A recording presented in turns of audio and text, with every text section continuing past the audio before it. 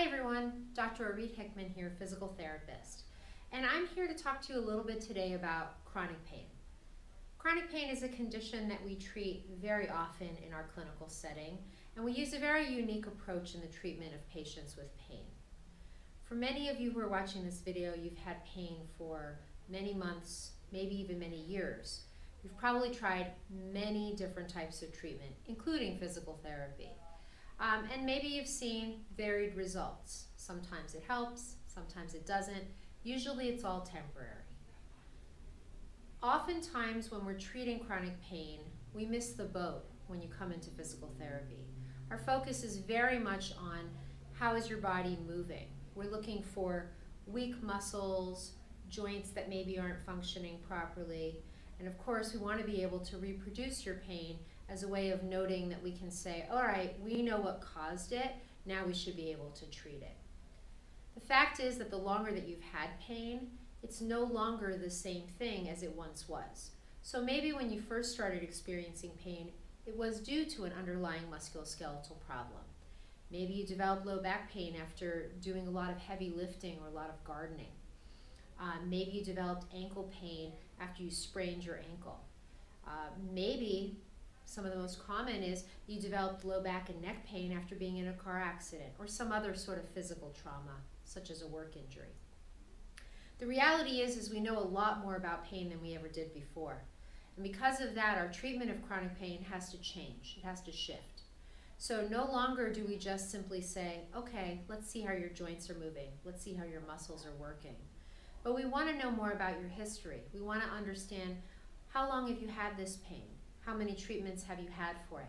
How many of those have been successful? How many of those have flared you up? In our clinical setting, we utilize a technique called graded motor imagery, along with a lot of pain neuroscience education or therapeutic neuroscience education. These are very, very well-researched techniques that help us be able to treat your chronic pain. Regarding pain education, what we utilize is a lot of neuroscience. So what does that mean? That means that when you come in for your PT session at your initial visit, we take a very, very, very long history. Usually it takes the full hour. At the end of that time, we start to talk to you a little bit about pain. We tell you that pain is created in the brain. It's not that it's in your head. That's very, very important.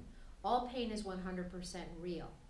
But if you're experiencing pain in your physical body, that's not necessarily happening because you have physical damage or tissue injury. And that's a very, very important distinction to understand about pain. By the time that a patient sees us, if you've been experiencing pain for many months or many years, oftentimes there's something new and different that's happening in the body, even if the pain feels exactly the same. So all pain that you experience in your body, 100% of the time, happens because your brain determines that something dangerous is happening and it needs to protect you. So it's important to note, all pain is protection. So let's give you an example. Let's say you're walking and you step on a nail. We would hope that that would be painful. It's important to note that it is not the nail going through the foot that causes pain. In fact, you have receptors in your foot and all over your body that are danger receptors or potential danger receptors. So these receptors feel the fact that you've stepped on the nail. That message travels from your foot all the way up to your brain. And your brain has to take a fraction of a millisecond to decide what just happened to my foot, what is happening all around me when I'm experiencing this, what's my past sensory experience like with something similar to this, and is this dangerous? If at the end of that your brain decides something dangerous has just happened at your foot, it is only then that you will experience pain. If your brain doesn't think it's dangerous, you will not feel it. And I have had countless patients who've told me stories in which they've experienced really severe physical trauma, including stepping on a nail and not feeling pain. So the most common answer that patients will say is, it's adrenaline. It's some sort of shock. However, the research shows that adrenaline doesn't make it that quickly through the body, at least not fast enough for it to be the response and for it to affect how the foot responds to what's happening in terms of stepping on the nail. So one of the very first things that we do is we educate patients. And we spend sometimes 4 to 6 sessions just educating on neuroscience. The research has shown that if we educate you on pain, on why we experience pain in the body, the system starts to treat the pain.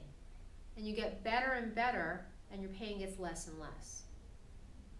If you have any more questions, if you have any thoughts on this, please feel free to comment below. If you like this video, definitely give me a thumbs up.